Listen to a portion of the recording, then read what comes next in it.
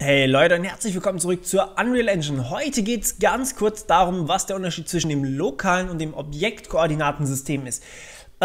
Und zwar, wenn ich hier ein Objekt verschieben möchte, dann ziehe ich das ganz normal nach vorne und dieses vorne ist auch mein vorne, ganz einfach immer das von der Welt. Also hier oben steht normalerweise so eine kleine Weltkugel, dann seid ihr im Weltkoordinatensystem. Dann haben wir ein links und ein oben. So, wenn ich jetzt aber hier in das Objektkoordinatensystem switche, dann ändert sich erstmal gar nichts. Also mein oben ist immer noch mein oben, mein links ist immer noch mein links und mein vorne immer noch mein vorne. Was bringt mir das dann also? Naja, sagen wir mal, wir rotieren diese Türe, so sagen wir mal um 40 Grad oder sowas.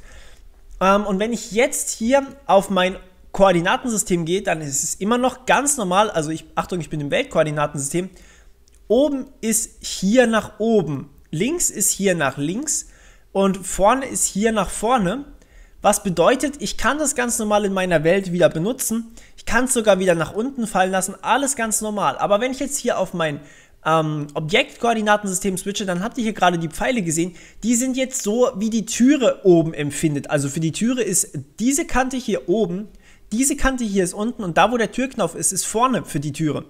Das bedeutet, wenn ich jetzt nach oben fahre, dann habe ich eigentlich in meinem Weltkoordinatensystem so ein schräges nach oben fahren, also ein total verzogenes nach oben fahren eigentlich, was aber durchaus Sinn macht in manchen Fällen. Und ich zeige euch gleich mal, in welchen Fällen. Also ich glaube, ihr habt jetzt den Unterschied begriffen. Das hier ist jetzt dann auch natürlich das Drehen. Da drehe ich dann innerhalb meines Objektkoordinatensystems. Hier haben wir die 0, das ist die 0 und ja, so ist auch die 0. So, und jetzt schauen wir uns das Ganze mal in unserem Blueprint von unserer intelligenten Türe an.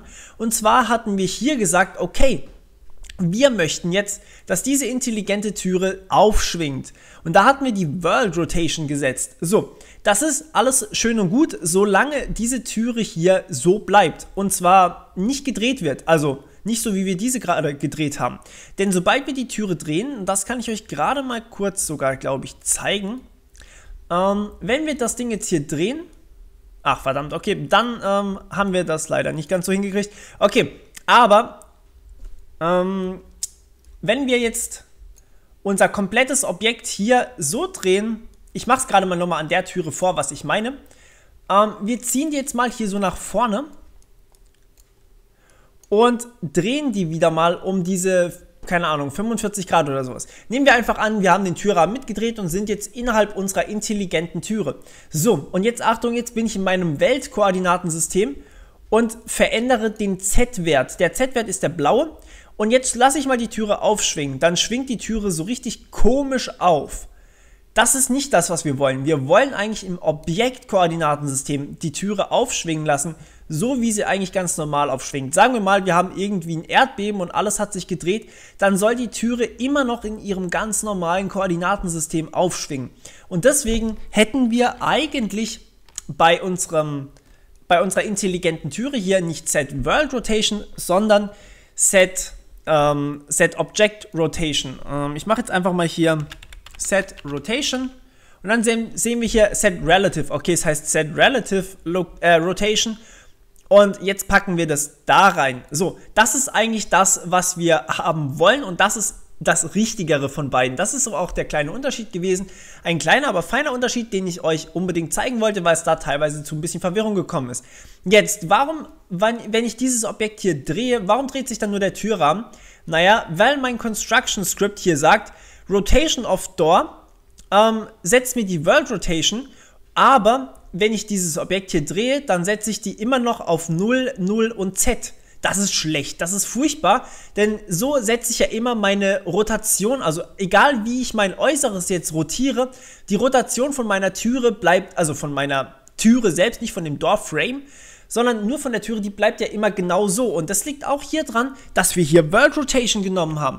Und zwar müssten wir jetzt hier die Object Rotation nehmen, damit wir hier diese Werte 0, 0 behalten können. Ich zeige es euch gerade mal ganz kurz, wenn wir hier einfach die Set Rotation benutzen, Set Relative Rotation, das ist unser Skript im Prinzip. So, wunderbar.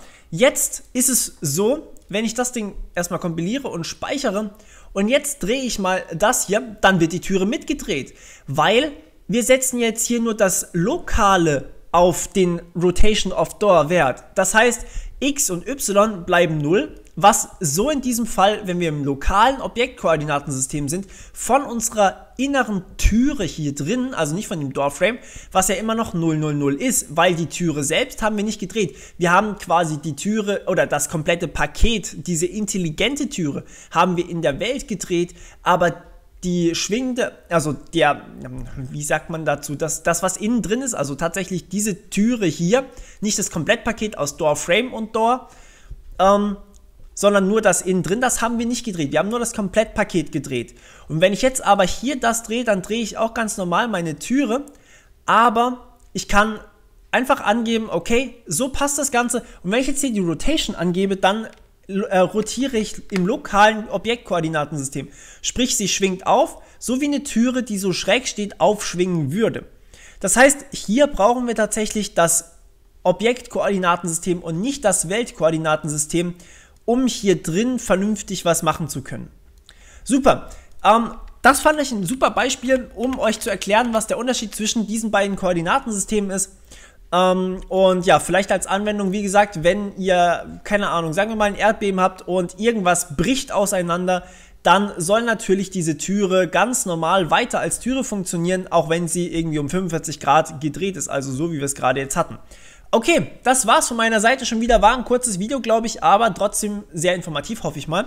Und wenn es euch gefallen hat, dann lasst ein Like da und teilt das Ganze oder was auch immer. Schreibt mir einen Kommentar, wenn ihr irgendwelche Wünsche habt und wir hören uns beim nächsten Mal. Bis dann, ciao!